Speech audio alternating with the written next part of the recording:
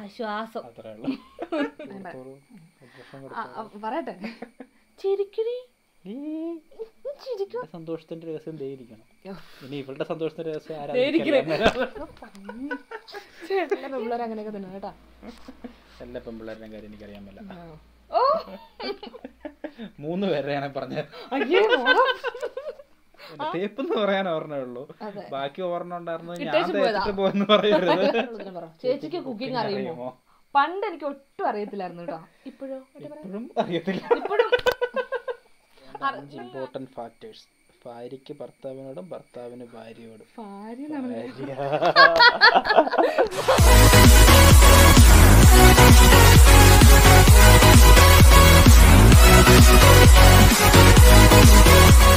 Hi hello, welcome back to my channel. പല്ലൂസ് വേൾഡിന്റെ പുതിയൊരു വീഡിയോയിലേക്ക് എല്ലാവർക്കും സ്വാഗതം.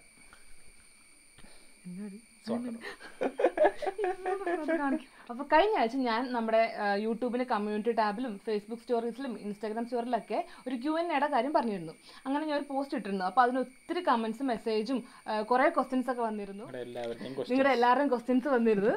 അപ്പൊ എന്തായാലും ഇതാരാന്ന് പ്രത്യേകിച്ച് പറയേണ്ട ആവശ്യമില്ല. രണ്ടുപേരും ആ ഒരു ക്വസ്റ്റ്യൻ ആൻസർ സെക്ഷൻ, അതിൻ്റെയൊക്കെ ആൻസർ നിങ്ങളോട് പറയാൻ വേണ്ടിയിട്ട് ഞങ്ങൾ ഇന്ന് വന്നിരിക്കുകയാണ്. ഒരേ ക്വസ്റ്റ്യൻസ് തന്നെ കുറേ പേര് ചോദിച്ചിട്ടുണ്ട് കേട്ടോ. അപ്പം ഞാൻ ആ ക്വസ്റ്റ്യൻസ് എല്ലാം ഒറ്റയാക്കിയിട്ട് ആ ചോദിച്ചവരുടെ എല്ലാം പേര് അതിൻ്റെ താഴെയായിട്ട് പറയാം. നമുക്ക് ഒട്ടും വൈകാണ്ട് തന്നെ വീഡിയോയിലിട്ട് ഇടാം. അപ്പോൾ നമ്മൾ ഫസ്റ്റ് ക്വസ്റ്റ്യൻ എന്താണെന്ന് വെച്ച് കഴിഞ്ഞാൽ, ഒരു ഹസ്ബൻഡ് വൈഫ് റിലേഷനിൽ വേണ്ട 5 ഇമ്പോർട്ടൻറ്റ് ഫാക്ടേഴ്സ്. ഭാര്യയ്ക്ക് ഭർത്താവിനോടും ഭർത്താവിന് ഭാര്യയോടും. ചോദ്യം ചോദിച്ചിരിക്കുന്നത് ഹാഷ്മി സിയാദാണ് ക്വസ്റ്റ്യൻ ചോദിച്ചേക്കണേ. അപ്പോൾ ഏട്ടേ പറഞ്ഞു ഫസ്റ്റ് 5 ഇമ്പോർട്ടൻറ്റ് ഫാക്ടേഴ്സ് എന്ന് വെച്ച് കഴിഞ്ഞാൽ എന്താണ്? എല്ലാവർക്കും പറയാനുള്ളത് തന്നെ: സ്നേഹം, വിശ്വാസം, സ്നേഹം, വിശ്വാസം. അപ്പോൾ 4 ആയല്ലോ. ഞങ്ങളങ്ങനെ അങ്ങോട്ടും ഇങ്ങോട്ടും എല്ലാ കാര്യങ്ങളും ഓപ്പണായിട്ട് പറഞ്ഞ് സംസാരിച്ച് തന്നെയാണ്. അപ്പോൾ അതൊരു ഇമ്പോർട്ടൻറ്റ് ഫാക്ടറാണ്. നമ്മൾ ഒരു കാര്യം ആർക്കും ഒരു മറവുണ്ടാവരുത്. എന്ത് കാര്യമായാലും എവിടെ പോയാലും എന്ത് ഡീറ്റെയിൽസ് ആയാലും ചെറിയ ചെറിയ കാര്യങ്ങളായാലും ഞങ്ങൾ അങ്ങോട്ടും ഇങ്ങോട്ടും ഷെയർ ചെയ്യും.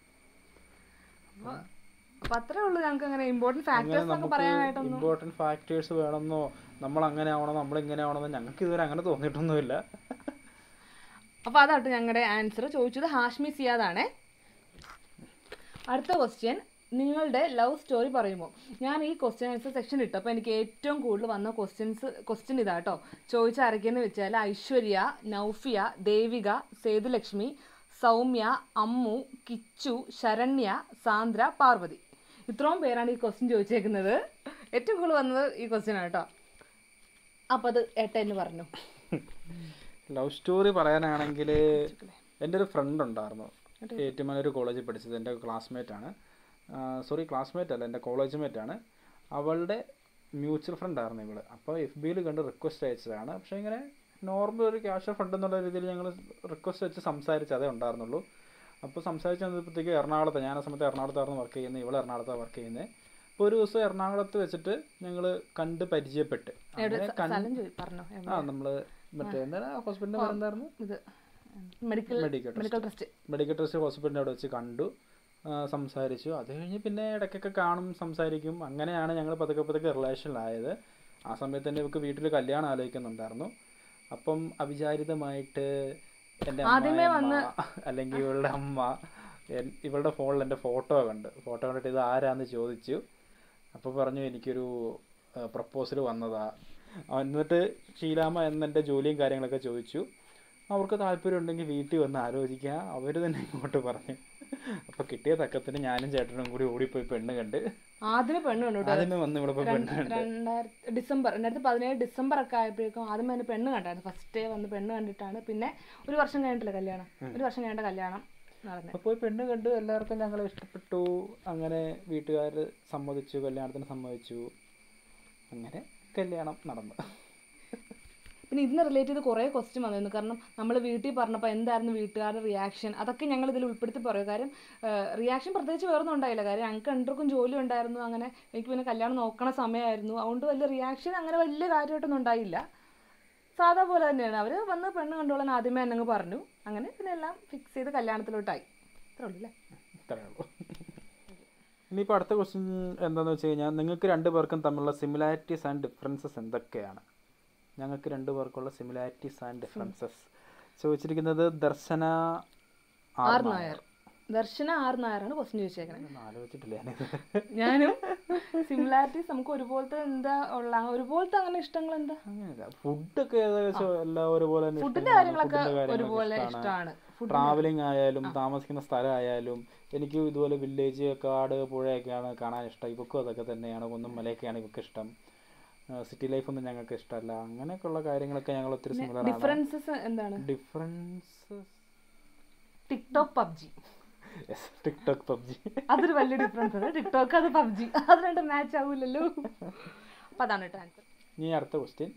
ചേച്ചിക്ക് ചേട്ടനിലും ചേട്ടന് ചേച്ചിയിലും ഇഷ്ടമുള്ളതും ഇഷ്ടപ്പെടാത്തതുമായ കാര്യം. അതിലിപ്പോൾ പറഞ്ഞേ.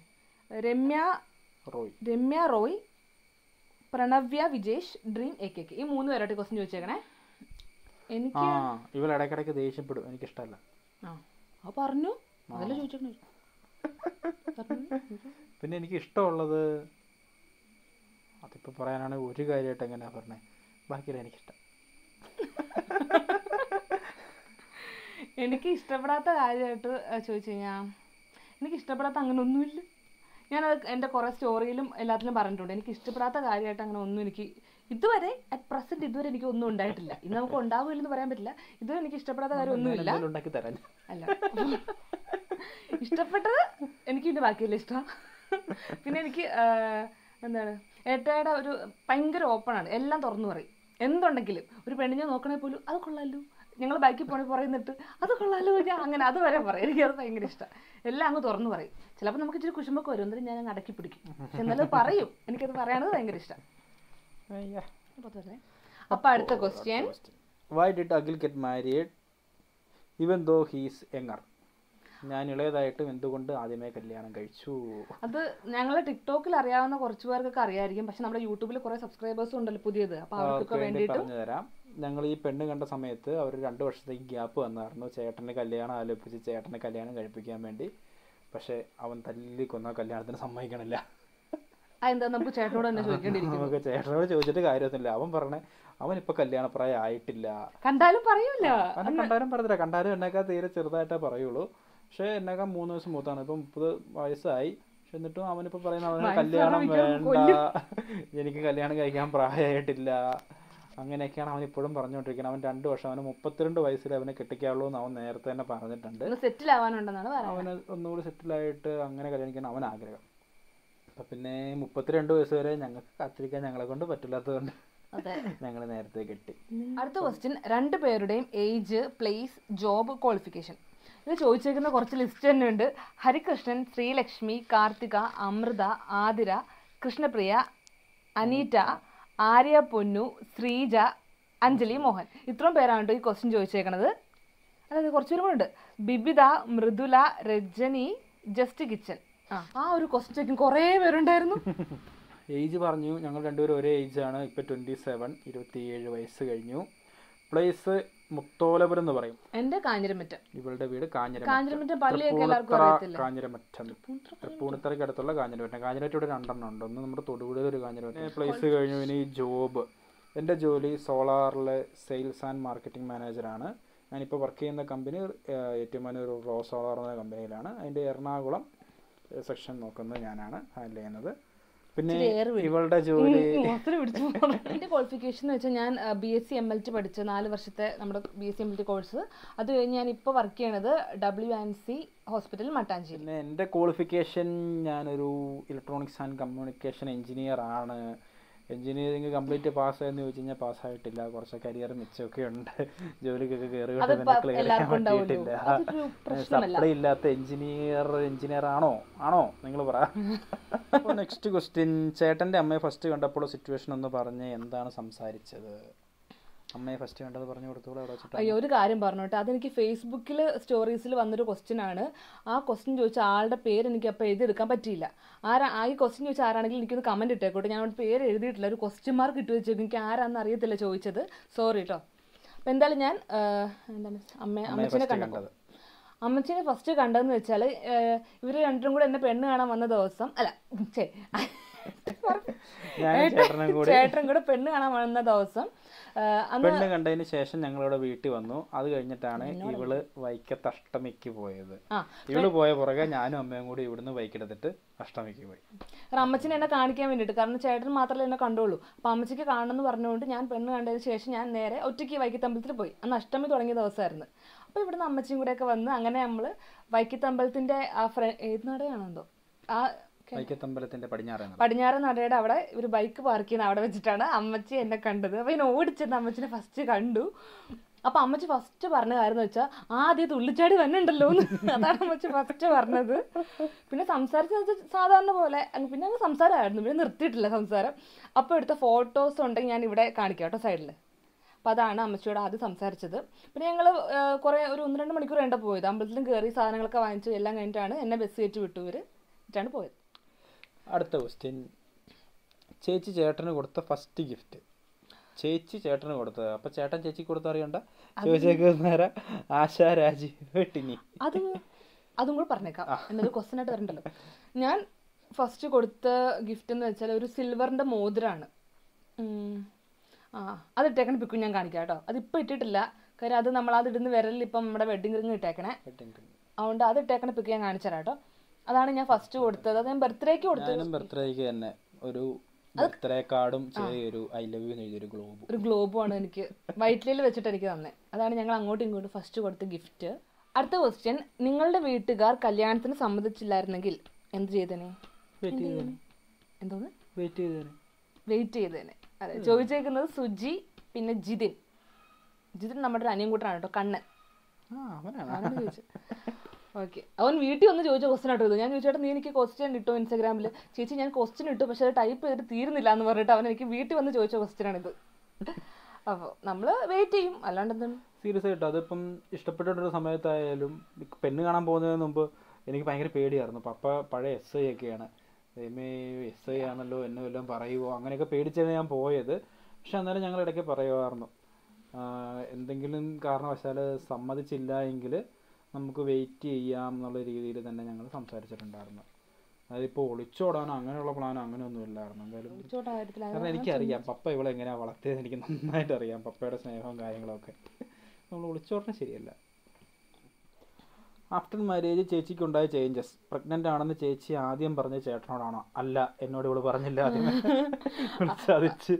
അല്ല, ആഫ്റ്റർ മാരേജ് എനിക്കുണ്ടായ ചേഞ്ച് എന്ന് വെച്ചാൽ ആഫ്റ്റർ മാരേജ് ഒരു ചേഞ്ച് വല്ലതും ഉണ്ടായോ?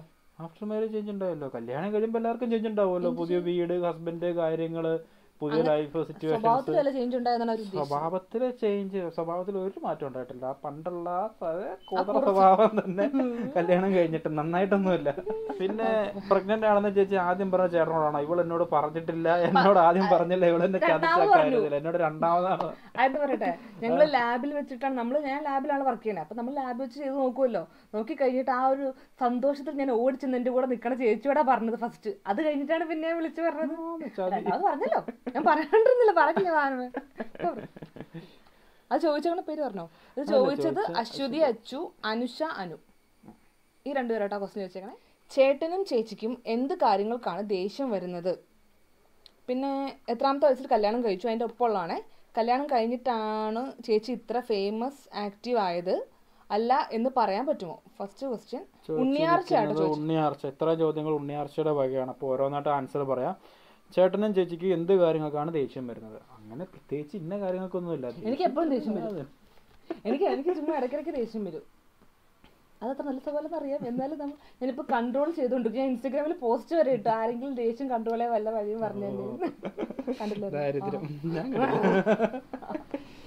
ദേഷ്യം വരും. 5 മിനിറ്റ് കഴിയുമ്പോൾ അതുപോലെ അങ്ങ് പോകും.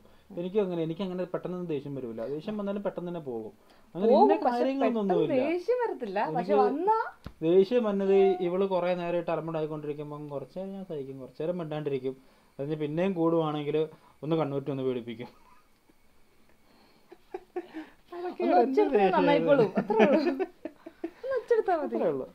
പിന്നെ അടുത്ത ചോദ്യം, എത്രാമത്തെ വയസ്സിൽ കല്യാണം കഴിച്ചു? 26. 2 പേര് 26 ആയിരുന്നു. കല്യാണം കഴിഞ്ഞിട്ടാണ് ചേച്ചി ഇത്ര ഫേമസ് ആക്റ്റീവ് ആയത്, അല്ല എന്ന് പറയാൻ പറ്റുമോ? തീർച്ചയായിട്ടും പറയാൻ പറ്റും. ചിലപ്പോൾ കുറച്ചുകൂടി കൂടുതൽ ഫേമസ് ആയത് കല്യാണം കഴിഞ്ഞിട്ടായിരിക്കും. പക്ഷെ അതിനു മുമ്പ് തന്നെ ഫേമസ് ആയ നിങ്ങളാരും വിചാരിക്കില്ലട്ടോ, നമ്മള് അത്യാവശ്യം റോഡിലൊക്കെ ഇറങ്ങുമ്പോൾ കുറച്ച് പേരെങ്കിലും നമ്മൾ തിരിച്ചറിയുമ്പോൾ നമുക്കതൊരു ഇതാണല്ലോ, അതാണ് ഫേമസ് എന്നുകൊണ്ട് ഉദ്ദേശിച്ചത്. ഞാൻ ഇവിടെ പരിചയപ്പെടുന്ന സമയത്ത് തൊട്ട് ഇവിടെ ഡബ് സ്മാഷ് ചെയ്യും, സ്മൂൾ ചെയ്യും, അങ്ങനെയുള്ള പരിപാടികളൊക്കെ ഉണ്ടായിരുന്നു. അത് കഴിഞ്ഞ് ടിക്ടോക്ക് വന്നപ്പോൾ അതിൽ അക്കൗണ്ട് തുടങ്ങി. ഞങ്ങൾ ഈ പെണ്ണുകാളിൽ നടക്കുന്ന സമയത്തും ഞങ്ങളുടെ എൻഗേജ് നടക്കുന്ന സമയത്തൊക്കെ ഒരു ടിക്ടോക്കിൽ സ്ഥിരം വീഡിയോ ഇടുമായിരുന്നു.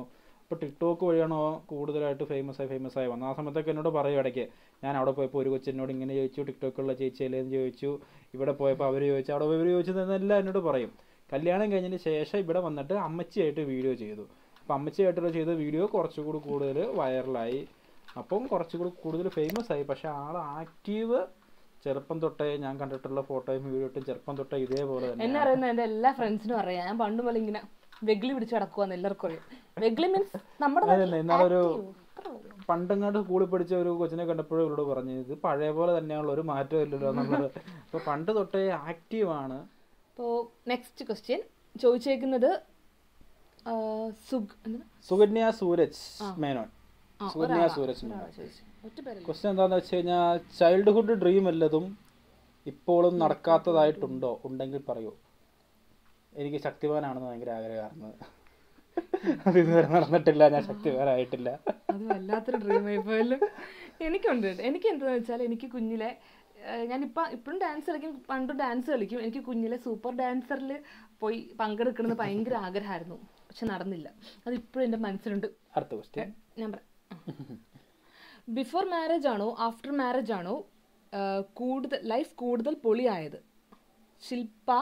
ശില്പ ബാബു, വർഷ മിഥുൻ, അല്ല ശ്രീലക്ഷ്മി മിഥുൻ. ഇത്ര പേരാട്ടോ ക്വസ്റ്റ്യൻ ചോദിച്ചേക്കണേ. എനിക്ക് ആഫ്റ്റർ മാരേജ് ആണ് കുറച്ചും കൂടെ പൊളിയായത്. എന്നുവെച്ചാൽ നമുക്ക് എന്തിനും ഭയങ്കര ഫ്രീഡം ആണല്ലോ. നമുക്ക് ബിഫോർ മാരേജ് എന്ന് പറയുമ്പോൾ ഭയങ്കര ഒരു ഫ്രീഡം നമുക്ക് ഉണ്ടാവില്ലല്ലോ. എല്ലാത്തിനും ലിമിറ്റേഷൻ കുറച്ച് ചെറിയ രീതിയിലാണല്ലോ ഉണ്ടാവുമല്ലോ. പക്ഷെ ആഫ്റ്റർ മാരേജ് ആ ലിമിറ്റേഷൻ ഒന്നും ഉണ്ടാവില്ലല്ലോ. ഫുൾ പൊളിയാണ്, പൊളി. എനിക്ക് അങ്ങനെ തോന്നിയേക്കണേ. എനിക്ക് രണ്ടും തമ്മിൽ ഡിഫറൻസ് തോന്നില്ല. നമ്മൾ പണ്ടേ പൊളിയാണ്. ബോയ്സിനെ പോലെ അല്ല, നമുക്ക് ഗേൾസ് എന്ന് പറയുമ്പോൾ കല്യാണം കഴിഞ്ഞിട്ട് എനിക്കിങ്ങനെ റെസ്ട്രിക്ഷൻസ് ഒന്നും തോന്നിയിട്ടില്ല ഇതുവരെ. കല്യാണം കഴിക്കണ്ടായിരുന്നു ഇതുവരെ തോന്നിയിട്ടില്ല. കല്യാണം കഴിച്ച ലൈഫ് അടിപൊളിയാണ്. അതിന് മുമ്പ് അടിപൊളിയാണെന്ന് വെച്ച് കഴിഞ്ഞാൽ അതിന് മുമ്പും അടിപൊളിയായിരുന്നു, ഇപ്പോഴും. പക്ഷെ രണ്ടും രണ്ട് ലെവലിലുള്ള അടിപൊളിയാണ്. ഇപ്പോൾ ഉള്ള അടിപൊളി അന്നേരമുള്ള അടിപൊളിയും വേറെയാണ്. ചേച്ചി ചേട്ടനിലും ചേട്ടൻ ചേച്ചിയിലും കാണുന്ന 5 പോസിറ്റീവ്സ് 5 നെഗറ്റീവ്സ്. ഇത് ചോദിച്ചേക്കുന്നത് ദീപക് ദിലീപ്, ചന്ദന സതീഷ്, ഐശ്വര്യ അമ്മു, ചിപ്പി, SMR മലയാളം. അതൊരു ചാനലാണ് തോന്നുന്നു കേട്ടോ.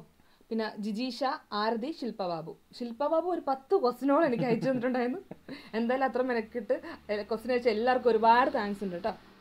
ആദ്യം നെഗറ്റീവ്സ് പറയാം. നെഗറ്റീവ് പോരട്ടെ. നെഗറ്റീവായിട്ട് പറയാനാണ് മണ്ടത്തര നെഗറ്റീവാണ്. നല്ല വണ്ടി, അതൊരു ടൈം പാസ് അല്ലേ. നല്ല വണ്ടിയാണ്, സബ്സ്ക്രൈബേഴ്സ് ഉണ്ട് വിചാരിക്കും. മണ്ടത്തരല്ല. ഞാൻ എന്തെങ്കിലും പറയുമ്പോ നെഗറ്റീവ് ഉണ്ട്. ഇതിന് ഭയങ്കര പേടിയാണ്. ഒരു കുഞ്ഞു പ്രാണി വന്നിരുന്നു കഴിഞ്ഞാണ്ടല്ലോ, ഇപ്പൊ രാത്രിയാണ് ഒരു പ്രാണി വന്നു കഴിഞ്ഞാൽ നിങ്ങൾക്ക് കാണിച്ചു തരാറുണ്ട് ഞാൻ ഇവിടെ നിന്നിട്ട് ഓടണത്. അതൊരു ഭയങ്കര നെഗറ്റീവ്, ഭയങ്കര പേടിയായി. പറക്കണ കുഞ്ഞു പ്രാണികള്, ഉറുമ്പൊന്നുമില്ല, ചിറകുള്ള മാത്രമേ ഉള്ളൂ. പെട്ടെന്ന് നമ്മളിങ്ങനെ ഇരിക്കുമ്പോ പ്രതീക്ഷിക്കാണ്ട് വല്ല പറന്ന് വരുമ്പോ എനിക്കൊരു പേടിയുള്ളൂ. ചുമ്മാ നടന്നു തന്നെ മാത്രമല്ല, അതുപോലെ സൗണ്ട് പേടിയാണ്. ഇപ്പോൾ നമ്മൾ ഈ വണ്ടിയെ പോകുമ്പോൾ പുറകിൽ എന്തെങ്കിലും പൊട്ടണ കേട്ട് കഴിഞ്ഞാൽ ഞാൻ വിചാരിക്കും വണ്ടിയിൽ ചാടിപ്പോയി. അതുപോലെ വണ്ടിയുടെ പുറകിൽ നിന്ന് നടുങ്ങിയിട്ടുണ്ട്. അത് നമ്മുടെ ജന്മനുള്ള. ഞാൻ ബസ്സിൽ ഇങ്ങനെ സ്കൂളിലൊക്കെ പോകാൻ ഇങ്ങനെ പിടിച്ച് നിൽക്കുമ്പോൾ ഉണ്ടല്ലോ, ഏതെങ്കിലും അമ്പലത്തിന്റെ ഫ്രണ്ടിൽ കൂടെ പോവാണെങ്കിൽ അവിടെ പടക്കം പൊടിച്ചാൽ ബസ്സിൽ 2 ചാട്ടും, ആൾക്കാരെല്ലാം എന്നെ നോക്കും. അതെന്റെ മിസ്റ്റേക്ക് ആണോ? ഞാൻ നെഗറ്റീവ് പറഞ്ഞത്. പിന്നെ പ്രേതത്തെ പേടി ഒരു നെഗറ്റീവാണ്. അതെല്ലാം പുറത്തിറങ്ങൂല. അത് നമ്മളെ കുറ്റം, അത് നമ്മുടെ നെഗറ്റീവ് ഒന്നുമില്ല. എനിക്ക് ഇത്ര നെഗറ്റീവൊക്കെ തോന്നിട്ടുള്ളൂ. പിന്നെ പോസിറ്റീവ് പറയാനാണെങ്കിൽ ഒന്നാമത്തെ കാര്യം എന്നെ PUBG കളിക്കാൻ സമ്മതിക്കുക, അതിനൊരു കുഴപ്പമില്ല കേട്ടോ. അത് ഭയങ്കര പോസിറ്റീവാണ്. എന്നെ ഇതുവരെ PUBG കളിക്കുന്നതിൽ ശല്യപ്പെടുത്തിയിട്ടില്ല. അറിയത്തില്ല, ഞാൻ എന്തൊക്കെ തലയിൽ കാണിച്ചിട്ടുണ്ട്, താജ്മഹൽ വരെ പണിത് സ്റ്റാറ്റസ് ഇട്ടിട്ടുണ്ട്, എന്നിട്ടും അറിയത്തില്ല. എനിക്ക് അത്രേ ഉള്ളൂ. ഞാൻ പറഞ്ഞില്ലല്ലോ.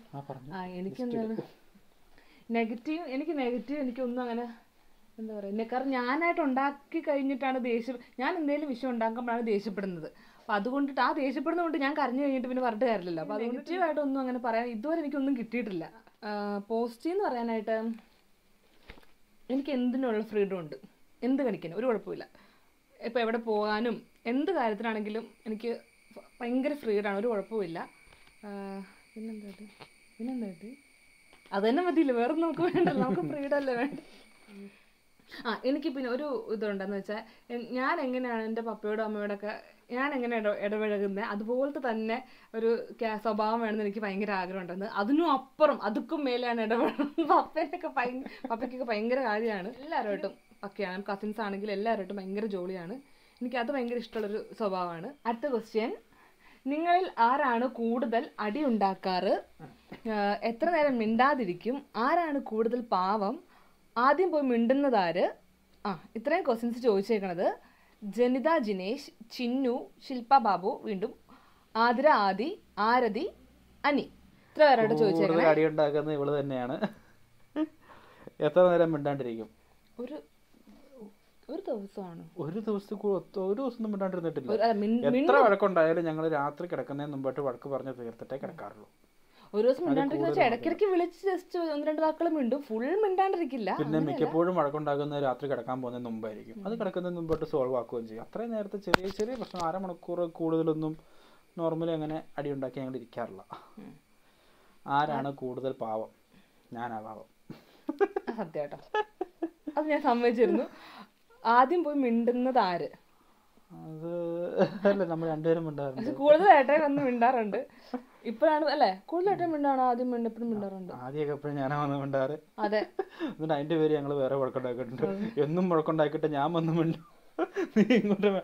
ആ വഴക്ക് കഴിഞ്ഞ പിന്നെ ഇടയ്ക്ക് മിണ്ടാറുണ്ട്.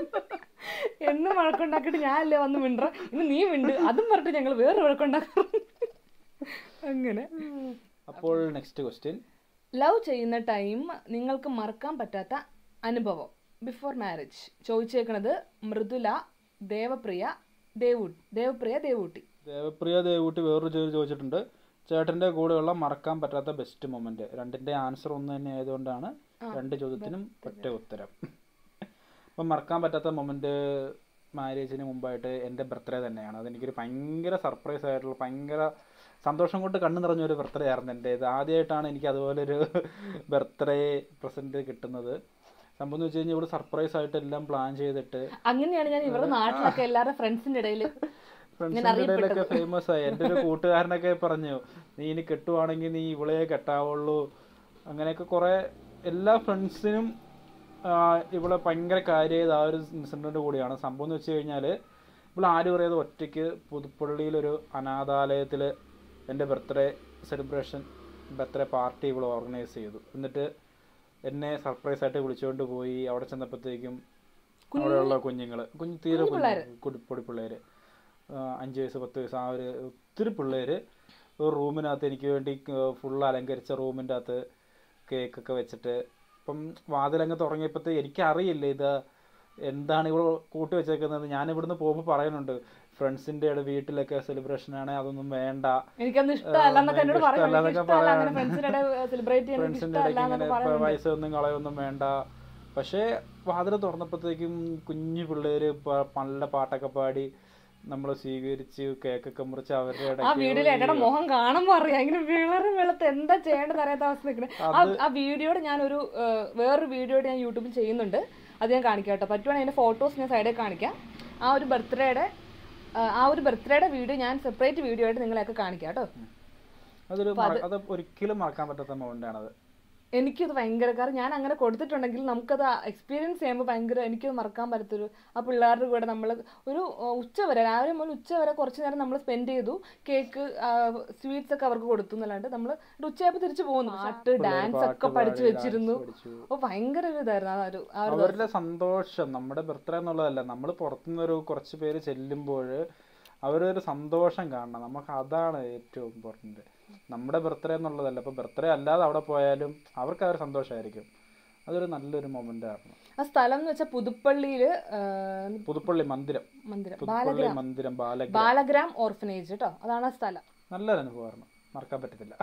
അപ്പോൾ നെക്സ്റ്റ് ക്വസ്റ്റ്യൻ, നിങ്ങൾക്ക് 2 പേർക്കും തേപ്പ് കിട്ടിയിട്ടുണ്ടോ? ഉണ്ടെങ്കിൽ എത്ര എണ്ണം? ആ സ്റ്റോറി പറയുമോ? ഈ ക്വസ്റ്റ്യൻ സ്കിപ്പ് ചെയ്യരുത്. അങ്ങനെ കൂടെ പറഞ്ഞിട്ടുണ്ട് കേട്ടോ. ഐശ്വര്യ അമ്മൂസ് ഇതുപോലെ തന്നെ തേപ്പ് കിട്ടുക ചോദിച്ചിട്ടുണ്ട്. അപ്പോൾ പറയൂ. ഉണ്ട്, കിട്ടിയിട്ടുണ്ട്. എനിക്ക് ഒരെണ്ണം കിട്ടിയിട്ടുണ്ട്, 2 കിട്ടിയിട്ടില്ല, 3 കിട്ടിയിട്ടില്ല, ഒരെണ്ണം കിട്ടിയിട്ടുണ്ട്. വേറെ തേപ്പ് എന്ന് പറയാൻ പറ്റില്ല, ഇത് തേപ്പ് ഒരെണ്ണം കേട്ടോ. എന്റെ തേപ്പ് എന്ന് പറയാൻ ഒരെണ്ണേ ഉള്ളൂ. ബാക്കി ഒരെണ്ണം ഉണ്ടായിരുന്നു, ഞാൻ തേച്ചിട്ട് പോയെന്ന് പറയരുത്. അത് ചെറിയൊരു രീതിയിലുള്ള റിലേഷൻ ആയിരുന്നു. രണ്ടുപേരും കൂടി പറഞ്ഞ് പിരിഞ്ഞത് തേപ്പെന്ന് നമുക്ക് പറയാൻ പറ്റത്തില്ലല്ലോ. അപ്പം തേപ്പായിട്ട് വന്നേക്കുന്ന ഒരെണ്ണേ ഉള്ളൂ. അതിന്റെ സ്റ്റോറി ഒന്നും ഞാൻ തേപ്പല്ല, അതിന്റെ സ്റ്റോറി പറയാൻ നമുക്ക് പറ്റത്തില്ല. കാരണം ആ കുട്ടി ഇപ്പൊ സന്തോഷമായിട്ട് ഹാപ്പി ആയിട്ട് ജീവിക്കുന്നുണ്ട്, ഫാമിലി ആയിട്ട് ജീവിക്കട്ടെ, സന്തോഷമായിട്ട് ജീവിക്കട്ടെ. ഞങ്ങൾക്ക് സന്തോഷത്തിന് കുറവില്ലാത്തതുകൊണ്ട് നമ്മൾ പറഞ്ഞു. നമുക്ക് സന്തോഷം കുറവുണ്ടേ നമ്മൾ പറഞ്ഞേനെ, സന്തോഷത്തിന് കുറവില്ലാത്തതുകൊണ്ട് നമ്മൾ പറയുന്നില്ല. അപ്പൊ അതാണ് ചേച്ചിയെ എന്താ ലാണ്ടൻ പല്ലു എന്ന് വിളിക്കുന്നത് ചോദിച്ചേക്കണേ. ടിനി ഇവിടെ വിളിക്കുന്നതല്ല, അത് ലാണ്ടൻ എന്ന് വെച്ച് കഴിഞ്ഞാൽ എന്റെ ഷോർട്ട് ഫോം ആണ്. എന്നെ അഖിൽ എന്നുള്ളത് കോളേജ് വന്നപ്പോൾ അത് അഖിലാണ്ടനായി. പിന്നെ അഖിലാണ്ടൻ എന്ന് വിളിക്കാൻ അവന്മാർക്ക് ബുദ്ധിമുട്ടായതുകൊണ്ട് എന്റെ ഫ്രണ്ടിലേക്ക് അഖില് മാറ്റിയിട്ട് അവന്മാര് ലാണ്ടനാക്കി. അങ്ങനെ എന്നെ എല്ലാരും ലാണ്ടൻ എന്ന് വിളിച്ച് പിന്നെ ഇവളെ പല്ലു. അപ്പൊ ഞങ്ങൾ രണ്ടുപേരെയും കോമൺ ആയിട്ട് ഫ്രണ്ട്സ് പറയുന്നതാണ് ലാണ്ടൻ പല്ലു. നെക്സ്റ്റ് ക്വസ്റ്റ്യൻ വണ്ടി പോയിട്ട് പറയുന്നതാണ്. അമ്മച്ചിയോട് കലിപ്പ് ഉണ്ടാക്കിയിട്ടുണ്ടോ? പാർവതി ഗോപൻ എന്നോടുള്ള ക്വസ്റ്റ്യൻ ആണ്. ദൈവം സഹായിച്ച് ഇതുവരെ ഉണ്ടാക്കിയിട്ടില്ല. നമുക്ക് ഇനി ഫ്യൂച്ചർ അങ്ങനെയല്ല, നമുക്ക് മുൻകൂട്ടി പറയാൻ പറ്റില്ലല്ലോ. എന്തായാലും ഞാൻ എന്റെ ഒരു ഇത് വെച്ചിട്ട് ഞാൻ അങ്ങനെ ഉണ്ടാക്കാനുള്ള ചാൻസ് തീരെ കുറവാണ്. ആകെപ്പാട് അടി ഉണ്ടാക്കണമെങ്കിൽ ഇവിടെ ആയിരിക്കും, വേറെ ഇടത്ത് ഞാൻ ഉണ്ടാക്കാറില്ല. ഞങ്ങളൊന്ന് കട്ട ചാൻസ് ആണ് ഞാൻ അമ്മച്ചി. അങ്ങനെ തന്നെ ആവട്ടെ ഇനി എപ്പോഴും.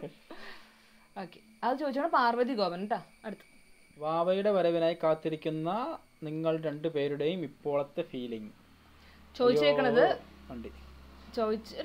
ചോദിച്ചേക്കുന്നത് ജിയ ജിത്തു. അത് എൻ്റെ ഒരു ഫ്രണ്ടാണ്. ഞാൻ മുന്നേ ആദ്യം വർക്ക് ചെയ്ത ഹോസ്പിറ്റലിൽ എന്നോട് വർക്ക് ചെയ്ത ഒരു ചേച്ചിയാണ് ജിയ ജിത്തു. ചേച്ചി ഫീലിങ്സ് നമുക്ക് പറയാൻ പറ്റത്തില്ല. ആ കാത്തിരിപ്പിന്റെ ഫീൽ അനുഭവിച്ചു തന്നെ അറിയണം. അതെ, ഇനി വെറും ചുരുങ്ങിയ മാസങ്ങൾ മാത്രമേ. നമ്മൾ എപ്പോഴും ഇങ്ങനെ ഇടയ്ക്കിടയ്ക്ക് നമ്മൾ എപ്പോഴും ഇങ്ങനെ ആലോചിച്ചോണ്ടിരിക്കും, നമ്മൾ ഇങ്ങനെ ഇരിക്കുമ്പോഴത്തേക്ക് ഇതിന്റെ ഇടയ്ക്ക് ഒരാളും കൂടി ഉണ്ടാവൂലോ എന്നുള്ളൊരു ചിന്ത ഉണ്ടല്ലോ. ഈ ഒരു ഗ്യാപ്പിന് ഒരാളുണ്ടാവും. ഇതുപോലെ വീഡിയോ എടുക്കാനൊക്കെ പിന്നെ പറ്റുമെന്ന് അറിയാൻ പറ്റില്ല. സമ്മതിച്ചാൽ അതെ, അതായത് നമ്മൾ എടുക്കാൻ മാക്സിമം ശ്രമിക്കും. പിന്നെ വീഡിയോക്ക് കണ്ടന്റിന് ഒരു കുറവും വരുന്നില്ല. എന്തെങ്കിലും നമുക്ക് ഇഷ്ടമുള്ള ഇടാൻ പറ്റിയ ഒരു ഫീലിംഗ് ആയിരിക്കും അത്. ചേച്ചിക്കും ചേട്ടനും ഒരു സൂപ്പർ ഹീറോ ആകണമെങ്കിൽ ആരാകാനാണ് ആഗ്രഹം? വിത്ത് റീസൺ. എസബെല്ല ചോദിച്ചിരിക്കുന്നത്. റീസൺ ഒന്നുമില്ല, എനിക്ക് സ്പൈഡർമാൻ ആണ് സൂപ്പർ ഹീറോ. സ്പൈഡർമാൻ കൊള്ളാം, നെറ്റൊക്കെ വിട്ടിട്ട് അടിപൊളിയല്ലേ. സൂപ്പർ ഹീറോ എനിക്കങ്ങനെ എനിക്ക് സൂപ്പർ ഹീറോ എന്നൊക്കെ പറയുന്നത് കാർട്ടൂണിലൊക്കെ കുഞ്ഞിലെ കാണുമ്പോ ഒരു മനസ്സിലൊരു ആഗ്രഹം ഉണ്ടായിരുന്നു. മറ്റേ അല്ല, കാർട്ടൂൺ ആണോ?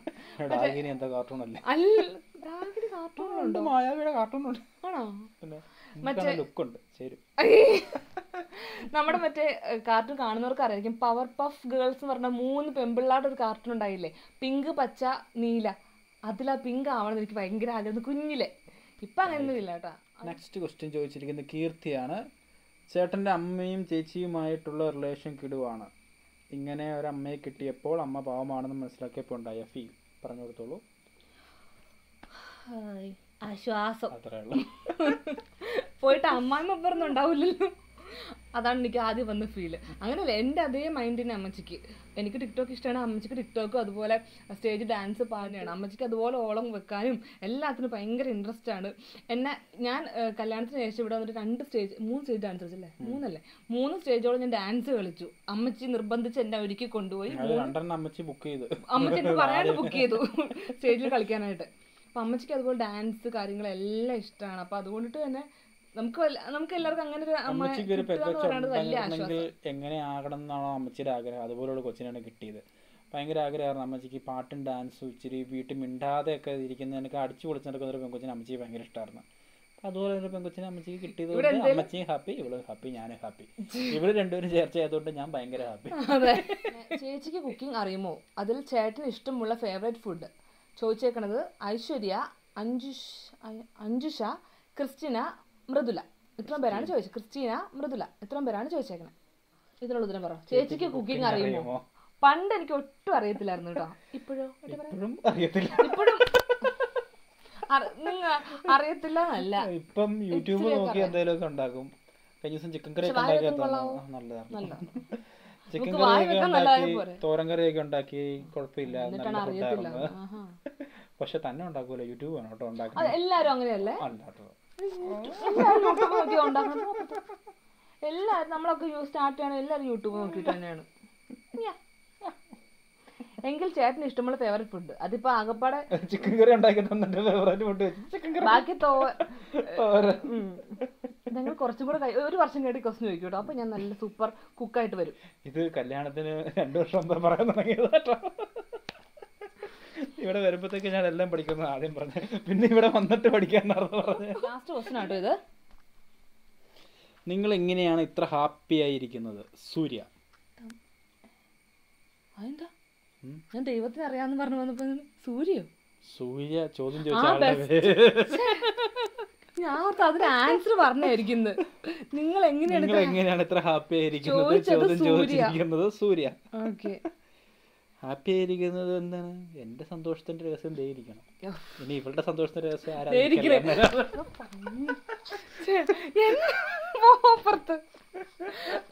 ചുമ്മാ കേട്ടോ. ഞങ്ങളെങ്ങനെയാണ്, ഞങ്ങള് പണ്ടേ ഇങ്ങനെയാണ്. ഇത് ക്യാമറ ആയോണ്ട് കുറച്ചും കൂടെ കൺട്രോൾ ചെയ്യുന്നുള്ളൂ. ഇതിന് അപ്പുറമാണ് ഇവിടെ. നിങ്ങൾക്കിപ്പോ കുറച്ച് ഡീസന്റ് ആയെന്നുള്ളൂ. അത് തന്നെ. ഓക്കെ. അങ്ങനെ അതൊക്കെ തന്നെ ജോളി അടിച്ചുപൊളി മൈൻഡാണ്, ഹാപ്പിയാണ്. നമ്മളെന്തായാലും നമ്മള് വിഷമങ്ങളും സങ്കടങ്ങളും ഉണ്ടാവും, പക്ഷെ അത് ബാക്കിയുള്ളവരെ കാണിക്കേണ്ട കാര്യമില്ലല്ലോ അല്ലേ? കുഞ്ഞു കുഞ്ഞു വിഷമങ്ങളൊക്കെ എല്ലാവർക്കും ഉണ്ടാവുമല്ലോ, അത്രയൊക്കെ തന്നെ ഉള്ളൂ. പിന്നെന്താ ഒന്നുമില്ല. ചോദ്യം ബുക്ക് അടച്ചു വെക്കും. എങ്ങനെയാന്ന് പറയട്ടെ.